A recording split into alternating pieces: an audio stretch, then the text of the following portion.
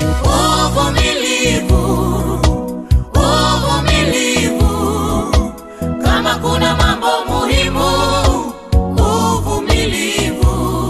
Leo tutaingia katika sehemu ya 4 ya somo la kushughulikia roho ya kuvunjika moyo.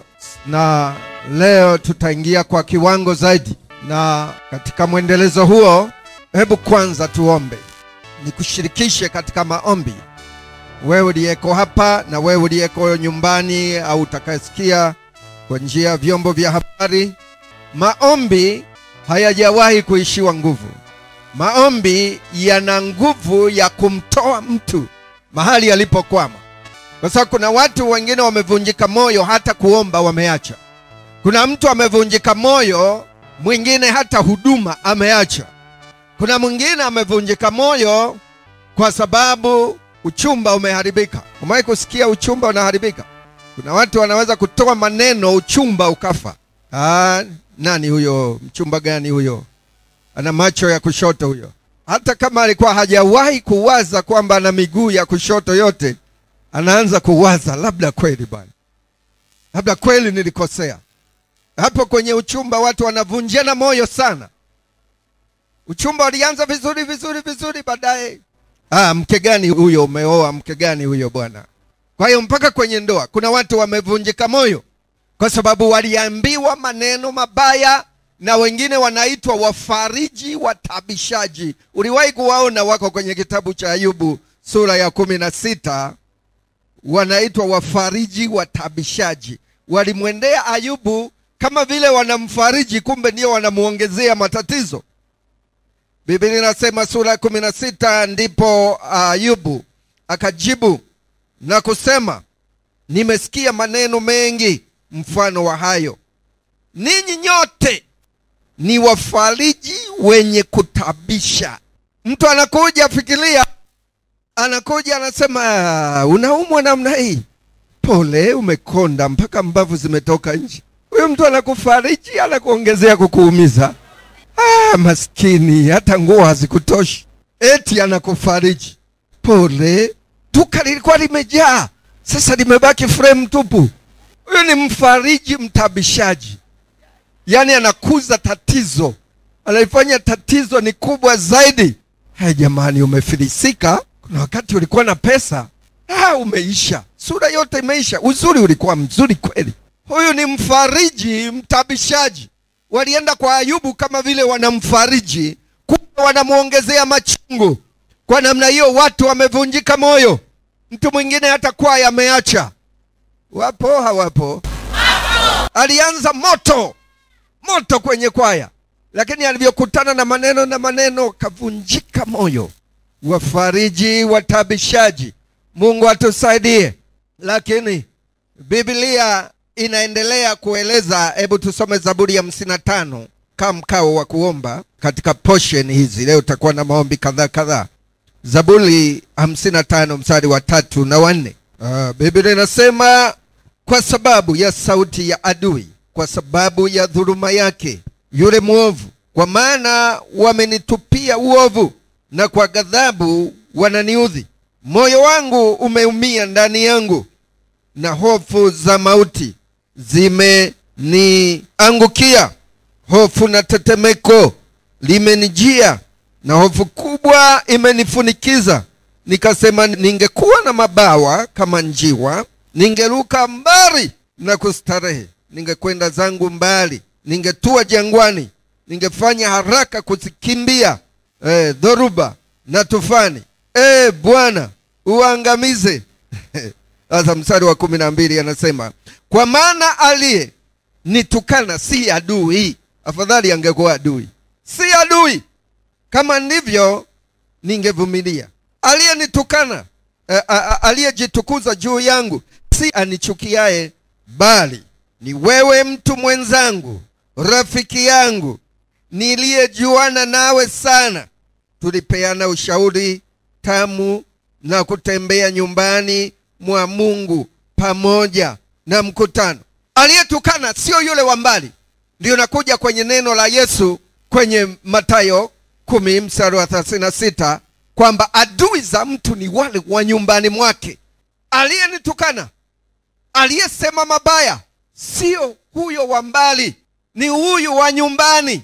Maneno aliyasema Yesu. Nimetoka Dodoma jana na nililala nyumbani kwa kijana wangu mmoja Mwarabu. Ni moja ya maaskofu wako pale Dodoma. Sasa alifiwa pia na mtoto wake mkubwa, na huyo kijana alikulia nyumbani kwangu. Nimemlea, yani alikuja nyumbani kwangu akiwa kijana mdogo, na nikamfundisha huduma na kazi, na sasa hivi anaendelea na huduma na ni askofu. Sasa nilipokuwa naongea naye akaniambia kilichoniumiza sana ni wapendwa. Wapendwa wamesema yule mtoto wangu nimemtoa mimi ni Freemason, nimemtoa sadaka. Anasema hao wapendwa ndio wameniumiza kweli. Nikakumbuka vile nilizungumza juu ya Yusufu, vile ambavyo ndio waliomuumiza wakamuuza. Na hapa Daudi anathibitisha. Anasema aliyenitukana sio mtu wa mbali, ni huyu wa karibu. Ni huyu tuliyetembea naye, tulienda naye kanisani.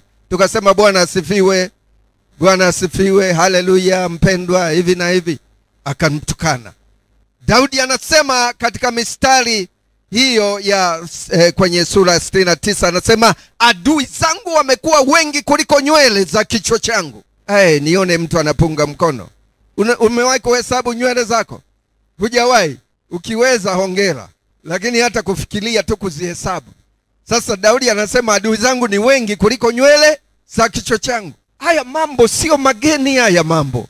Kama mtumishi wa Mungu Daudi alikutana na hayo, wengi, adui wengi kuliko nywele zake. Sio ajabu Boazi akiwa na maadui. Sio ajabu kukiwa na watu wananitukana. Sio ajabu. Lilopo mimi na kaza uso kama gumegume. Twende tumalize na andiko hilo alafu tuombe kabla sijaingia kwenye somo lenyewe zaidi siku ya leo. Isaya. Simama kama mkao wa kuomba sasa hivi. Isaya sura ya 50. Kuanzia mstari wa 7 inasema, maana Bwana Mungu atanisaidia. Kwa sababu hiyo sikutahayari.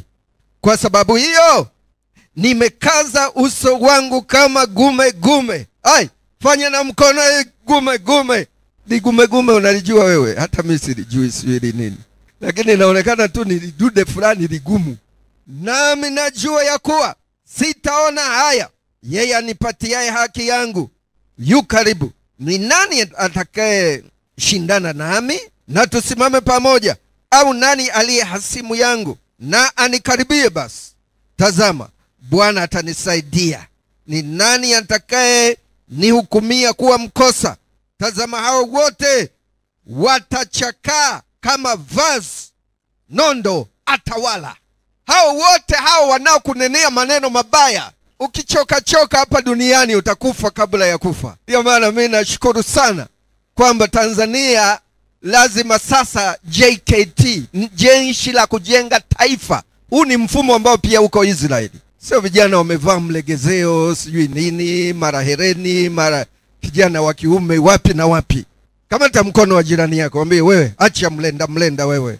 Mwambie kaza uso kama gume. Wanakutukana tu.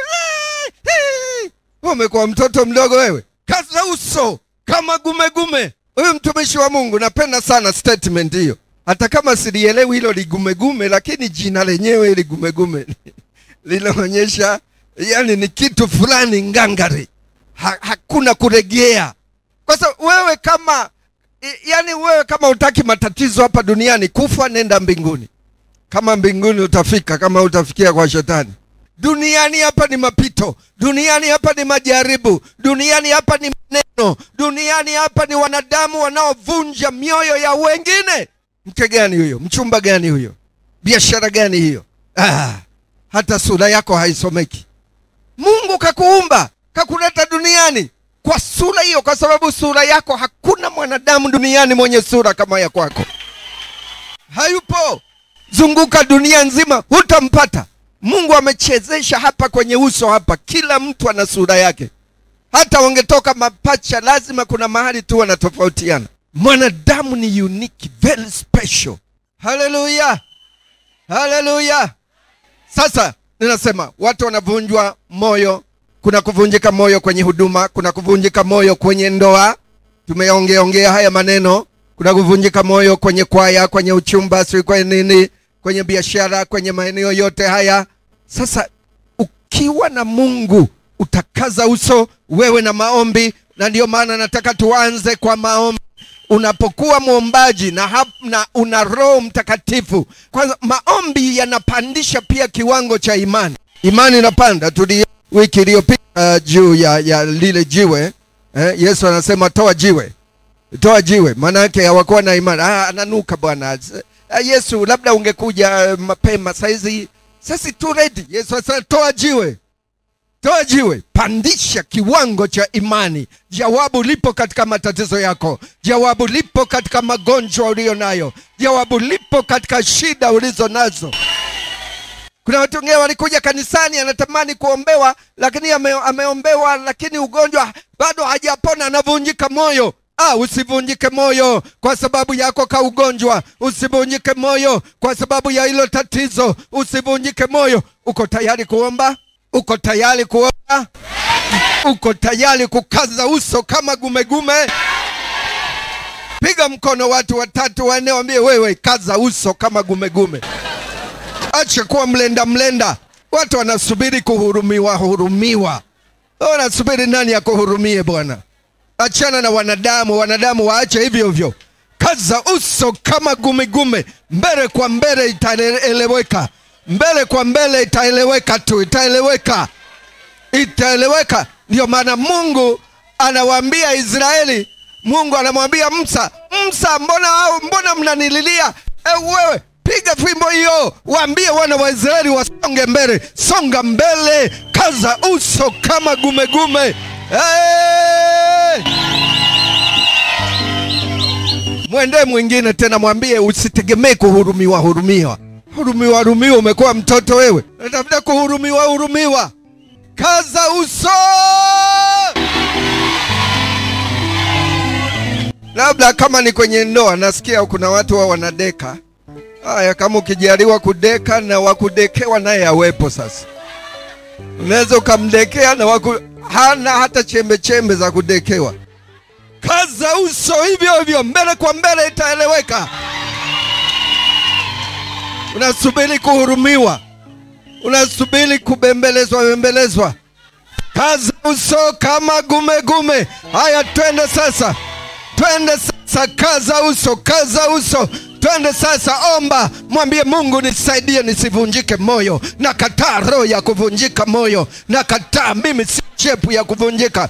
Mimi sio mtu wa kuvunjika moyo. Mimi sio mtu wa kukata tamaa. Mimi nakaza uso kama gumegume. Mbele kwa mbele itaeleweka. Mbele kwa mbele, siachi wokovu. Simwachi Yesu, siachi injili, siachi huduma. Naendelea mbele na Bwana Yesu. Yesu atanisaidia. Yesu atanitetea. Hallelujah. Kama kuna mambo muhimu, uvumilivu. Hata mitume walivumilia katikati ya maumivu tele. Mungu onekana. Kama kuna mambo muhimu, uvumilivu we.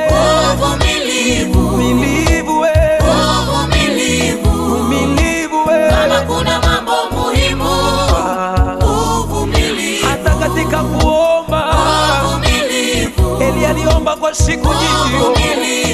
Vumilia, jibu lako lipo. Kama kuna mambo muhimu,